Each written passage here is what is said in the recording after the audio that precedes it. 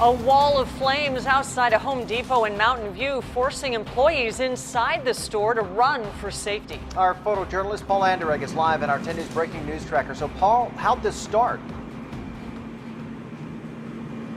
Well, they're still investigating that. Investigators are on the way. If we're looking at my live picture here, you can see they're unloading things out of the back of this truck.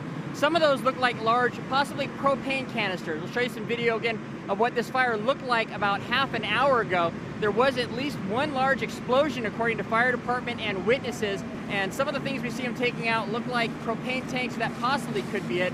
This was in the loading docks. This was a tractor trailer that was backed into the back of the building. It actually caught the back of the building on fire.